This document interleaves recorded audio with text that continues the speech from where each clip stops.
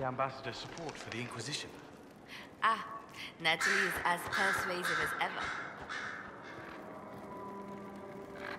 I'm told that Ambassador Montillier is pleased with the restraint you showed in Valence. She's positively beside herself. I will never hear the end of it. Niceness before knives, Liliana. Haven't I always told you? Will that be all, my lady? For now.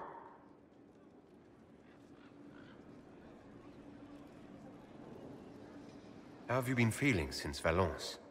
Good. Wonderful. Valence was something of a rebirth for me. If you hadn't been with me at Valence, I would have killed Natalie.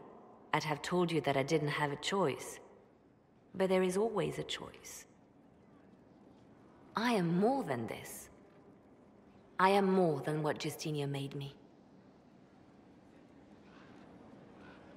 Do you resent Justinia for what she did? How can I when there is so much between us? When she gave her life for peace? No, I believe her intentions were pure. Most intentions are. What does this mean for my Inquisition? Will you still be my spy master? Of course. I would not give up my post. Not after everything we've built. I just know now that I shouldn't ignore my heart. Mercy is not always a weakness.